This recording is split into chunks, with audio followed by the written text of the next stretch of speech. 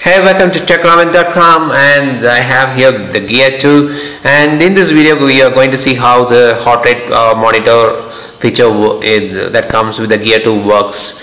So how it works is through the sensor which you can see on the rear side of the watch. So I have strapped the watch. Now let's see how the heart rate monitor works. For a best result, I found that it is better that the watch is positioned on the bottom side of the wrist. And then let's navigate to the app. Here we have the heart rate app. Tap that, it shows the previous result, and then there is a start,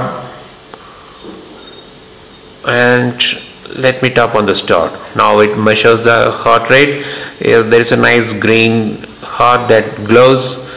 I really like the color.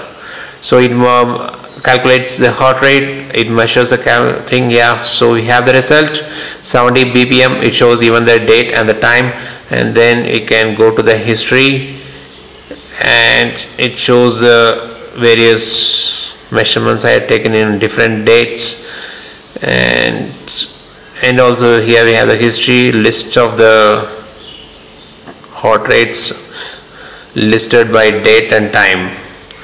So this is a very neat feature which is nicely integrated with the Gear 2 smartwatch. This might be very good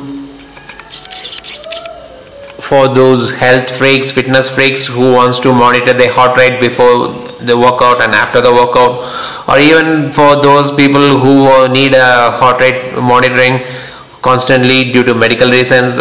Gear 2 is very handy, and just on a tap of the screen you get the results.